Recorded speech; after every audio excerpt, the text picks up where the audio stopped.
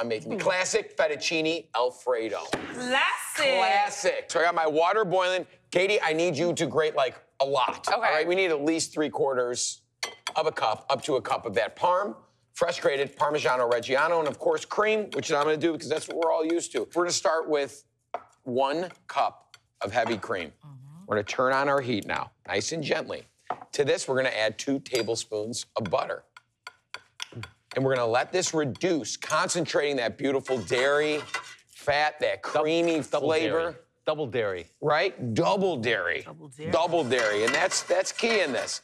And what we're left with after we let that simmer almost by half and reduce is this really concentrated, beautiful flavor. Now we can kind of bump up the liquidity of it, if you will, with extra heavy whipping cream.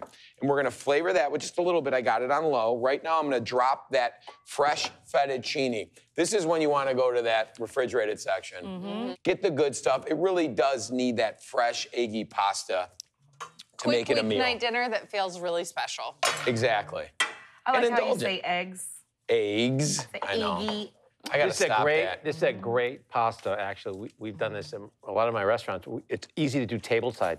Yeah, right? It comes together really it's quick. so like, oh my God, that looks good. And every Instagrammer has seen this done either in a big vat of Parmesan or on the plate. Yeah. It's great. It's great. We reduced it a little bit. I'm gonna add a little bit more cream just to kind of loosen it up. Because this is another problem with this dish. If you've ever ordered it, Yeah. it goes from the kitchen to the table and it congeals like in that It can get moment. gloppy. It can get gloppy. I'm just gonna get a little nutmeg, Okay. right? Just a little bit, right? Almost got that bechamel vibe. Little stir.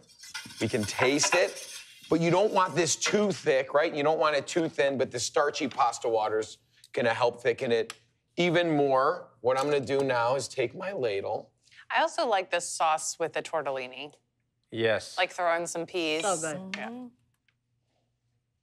What? This is Jeffrey's What? meal here, right here. We're gonna take some of that hot boiling pasta water and warm up our bowls right before service I was like, because what are you doing? what this does is help. It's an anti-congealing of effort here, That's right? a good tip. Well, And it warms the bowls and it'll fast, keep you don't it have to worry about creamier longer. And what this is doing is just kind of taking on that heat. No need to microwave them or put them in the oven. We got enough. Minute right there. Cheese. Booms. in there. Right in there. Let's test our pasta here. See how we're done. doing. Yeah, Dude, right? that's a beauty. This is not your mama's dried pasta. It goes from How dare you? done. Treat Yo, yourself mama. to some fresh pasta, right? Oh, Yeah, fresh pasta. I mean, unbelievable. All right. might as well. Before I start mixing all that cheese in, I'm just gonna get this going. Katie, can you please Start dumping, yep. start dumping?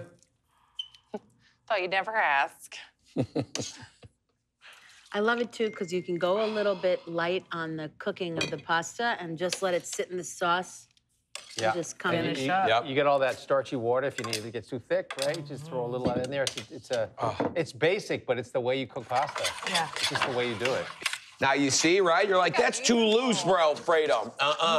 Take it off the heat, put it in a bowl, and it's gonna tighten up very quickly.